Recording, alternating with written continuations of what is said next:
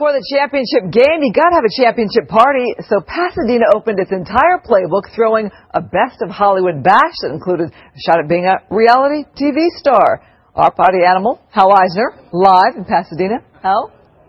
Yeah, well, Christine, what a night it's been here at the Pasadena Convention Center. A couple of thousand people, most of them talking about football and doing some things you probably wouldn't expect. So here is the idea, a Texas-sized party with some good old-fashioned Alabama-like Southern hospitality.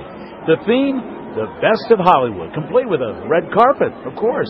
Some famous faces, too. Sweet home Alabama. Like Alabama fan Taylor Hicks and actor Michael Duncan Clark. I'm from Chicago. Who's loving Texas. Now, they had a mechanical bull here.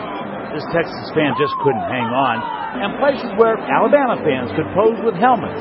But this party was all about Hollywood. You know, movie characters, TV shows. They set up an area where people could try their hand at being on shows like America's Top Model. And some shows you didn't have to think too hard to figure out. Yep, American Idol complete with animated judges. And partiers who got to audition, sort of. Okay, back to a real American Idol. I'm predicting Alabama to win. I think Alabama's got I think they've got some talent on defense, and who knows? A Texas grad, singer Cowboy Troy knows. I really feel that if each individual guy takes care of what they got to do, Texas has a good chance of winning.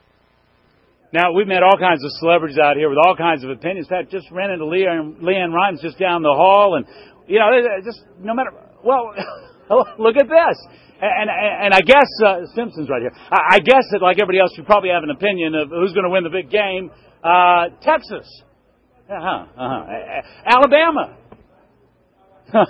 Is this where I say, Doe? Reporting live from Pasadena, Hal Eisner, Fox 11 News.